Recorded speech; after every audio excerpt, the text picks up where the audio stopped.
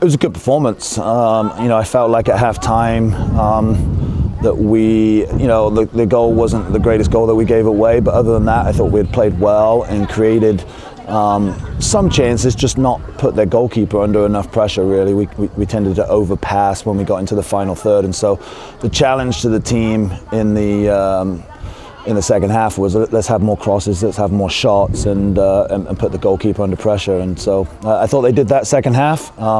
I thought we deserved to get the equaliser, and then of course, you know, either team probably could have won it in the end. But I think, you know, at the end of the day, I think a tie is probably a fair result. Yeah. First half particularly, they did exactly what I was asking our team to do. They were putting us under pressure defensively and asking our goalkeeper if she could make saves. And of course, we know Natalie can make saves, but you know, I didn't think they had many clear-cut chances. They were more shots from distance, but you know, Natalie rarely lets a shot from distance go in, so I wasn't too concerned. But yeah, it was more of a case of, okay, now let's do that to their goalkeeper and see how she did, and she did well too. Maybe again, just a little bit more intensity in the final third from us. We challenged particularly our wide players to take their fullbacks on rather than trying to pass inside, and you know, Fassi particularly did a great job of that, and she got corners for us, and she got crosses in, and you know, eventually that's how we scored, of course. So, so yeah, I mean, you know, we want our wide players to do that. We got a lot of speed out wide,